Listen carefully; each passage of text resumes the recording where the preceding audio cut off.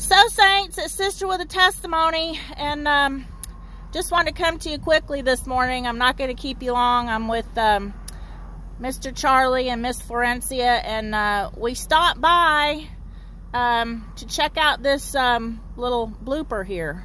The guy just seriously comes out, takes a wide swing, and, you know, it's got to be inexperience or maybe he's tired. But I just feel really, really bad for anybody that gets in a ditch. Just so you know, when the blind lead the blind, they all fall in the ditch together.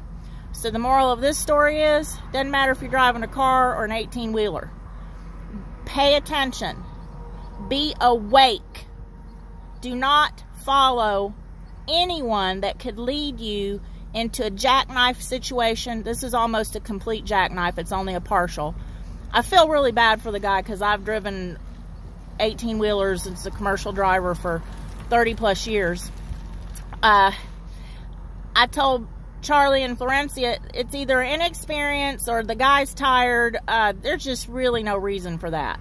There's too much, seriously, there's too much concrete out here. But I'm not making fun of the guy because I've been there. I've actually been in situations that could have gotten me in this situation, but the Lord always got me out of it. One in particular, I was down in Louisiana in a real tight subdivision and went off into the grass like this, but the Lord's angels just got me right back out, and I was not loaded, and it was really muddy, but I could have been in that same situation, guys, if not for the Lord. But hey, sometimes there's a reason you get stuck in a ditch. Maybe you need to get in the ditch so you can appreciate the concrete. So, saints, I'm just going to put it this way. The Lord loves you. He's got you. If you pay attention to the signs and you're awake, more than likely, on your own with the Lord, you're not ever going to have this happen to you. But then again, if you're not awake, if you're not paying attention, you're going to pay the price.